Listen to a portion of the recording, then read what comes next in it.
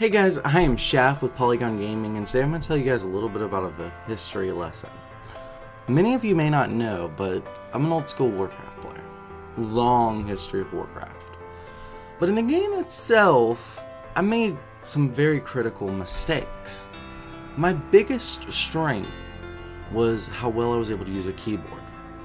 I would kind of take shortcuts in the fact that I didn't use my mouse to select things.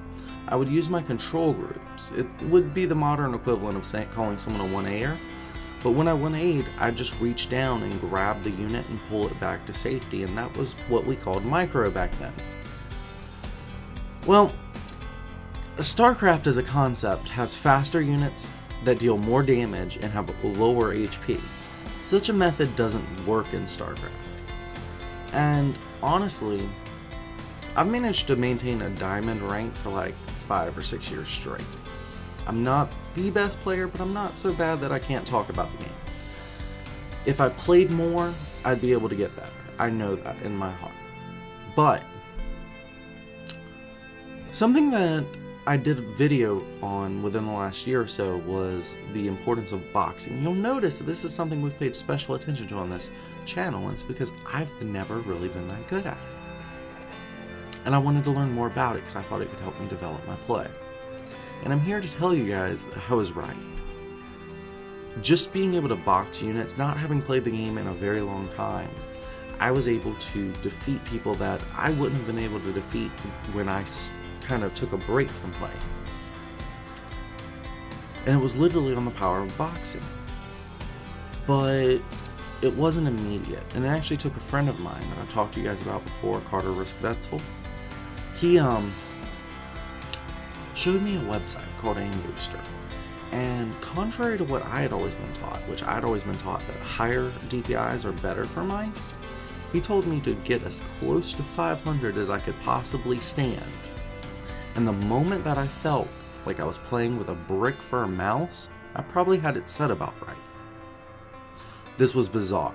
I didn't understand, and like, if I didn't really know that this guy could play and he was a Grandmaster and he was a great guy who wouldn't lead me astray, I'd have probably dismissed it and never took his advice. But I didn't do that. So I lowered my DPI setting to as low as I could stand. I think it was like 1200 at the time because I was playing on like 3200 maybe, which was nuts. I barely had to move my hand on my mouse pad, but I also talked trash on all the Koreans who played with mouse pads that big. Because I didn't understand. I didn't know what the hell I was talking about. I'll be the first to admit that. My bad. But anyways, lowering your DPI means your hands have to do a lot more work, which means you can work in a lot more APM. That's got to be how they're doing it, or at least part of it. Your hand's going to be moving a lot more. Your games are more intense. You start drenching in sweat. It's a more physical, exertive exercise, which is cool. I love getting that deep into a game. But hey, Sunman, we love you.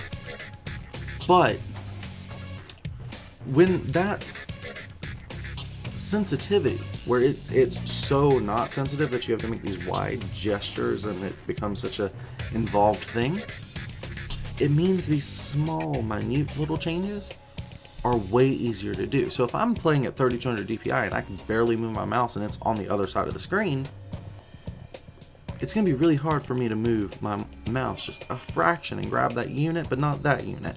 You know what I mean? So it makes sense. It makes logical sense.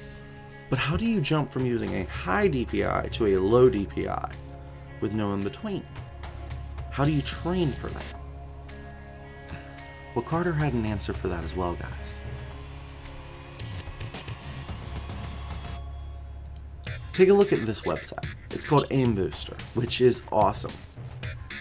There's a training. I've never done the training. I'm not really sure how that works. He told me to go straight to challenge, so I did it. It's aimbooster.com.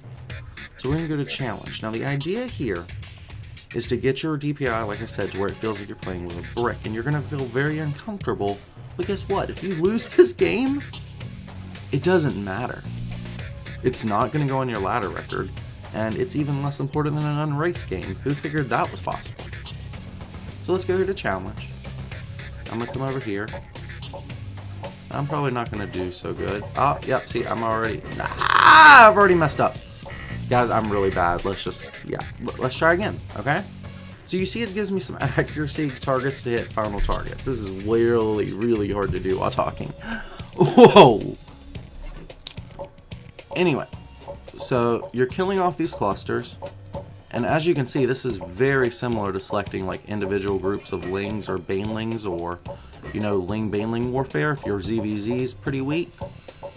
I highly recommend this. This made my ZVZ so much. No!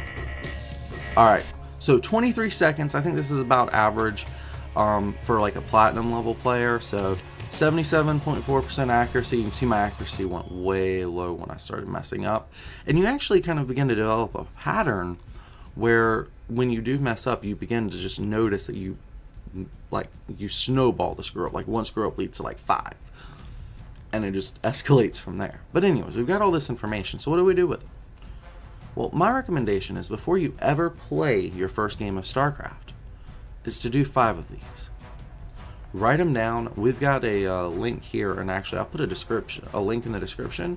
If you guys want to request access to this, I'll give it to you and create you a little tab right here. Just send me your name in the request. And you guys can use this as well. I'll open it up for everyone. That's no problem. But anyways, we've got a little leaderboard here to just inspire some friendly competition. Let's come here to Shaft. Hopefully I've got something entered in here.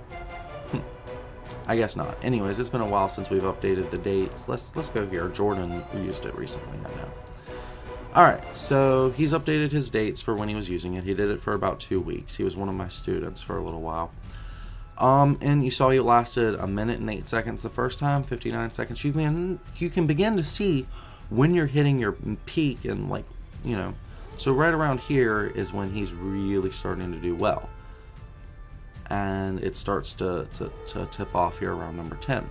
But on average, he's getting 1 minute and 12. So worse, worse, better than average, worse than average, better than average, worse than average. You can kind of get an idea and a feel for this. His accuracy is usually pretty high. And let's see, when he was 137, his accuracy was actually one of the highest. It was here at less than 1 minute, and then similar right here. So clearly it's not just duration. We can also see the speed at which he's answering some of these. So, you know, 3.45, 3.62, that's kind of directly related to the duration, but it can be different. Anyways, if you had a handache or a headache or something, you'd write it in the comments just to know why it's affecting your performance. And then this gets you warmed up for the actual StarCraft gameplay. I say about 5, that's what I've discovered in my own timing and my own trials, but it's up to you. And in any case, this helps you become a much more precise player when it comes to your movements. But let's say you're the opposite.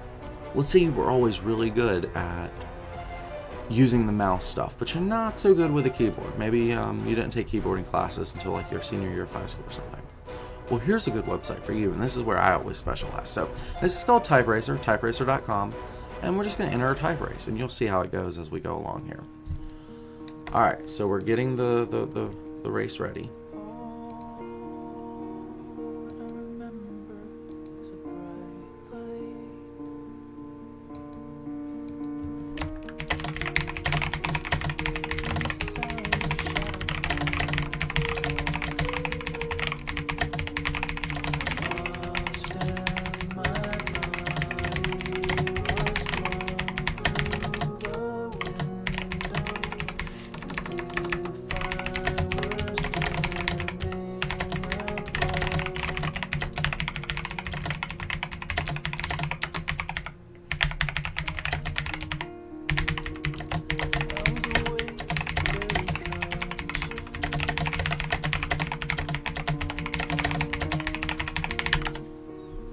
Alright, so it's 92 words per minute. That's a lot less than I would normally get, but a little bit of lag from the OBS and honestly just I guess showman's nerves.